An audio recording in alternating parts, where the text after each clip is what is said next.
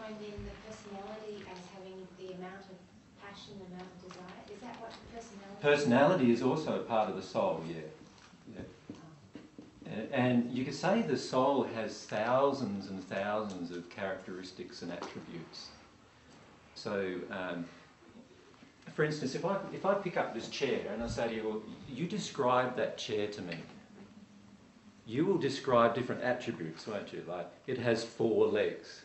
It has, 2 padded cushions, one horizontal, one vertical. And you could describe that it's made of metal and all of these different things, right? And they are all the characteristics and attributes of this particular chair. But that's different to the chairs that you're sitting on up the back. They're still chairs, but they are totally different in their characteristics and attributes. Does that make sense? And it's very much the same with how we look at everybody's individual soul.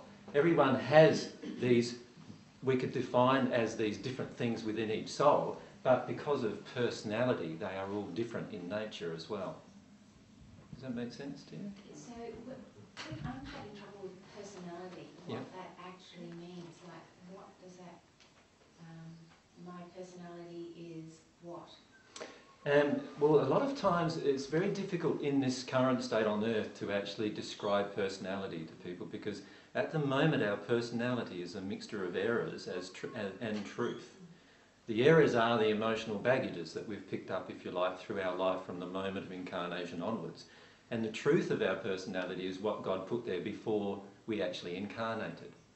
And the only time you will know what your true personality is once you've cleared away all of your error-based emotions. Then you'll understand what your true personality actually is. And personality, if you could think of it, is all these parts of you that define you, who you are. That is unique to yourself and no one else, but also can be common to other people.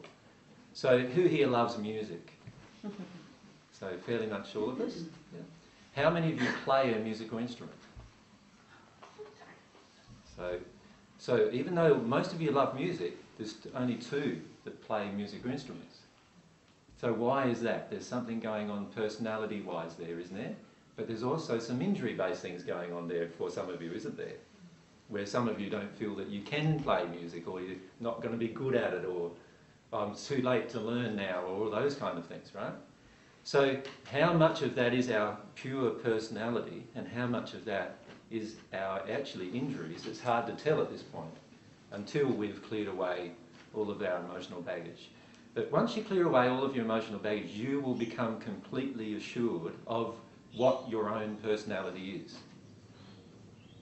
So, like, a part of my own personality I know is integrity. So I know that I'm like that, and it might be a part of your personality that you are really aware of. You may have a part of your personality that's related to femininity if you're a female that you really connect with, and you really feel that's a big part of your personality. So there will be all these different things that are a part of your personality. And God made your pristine personality. And He made everyone's pristine personality, and He made us all different. So we're all going to be different with our personality. But many times errors into the soul as well, and we think that's a part of our personality, but really it's just the mud that's been thrown at us. Right? So how many people have read these books that talk about, 4 or 5 definitions of what kind of personality you are, and choleric and and in reality many times what are they describing? They are describing your injuries, really. That's all they're really describing. And that's the problem with many of these books, is all they do is they're describing the injured human condition rather than the pristine human condition. So I'm talking about this being your soul, and it's full of pristine things, and it's also full of injuries.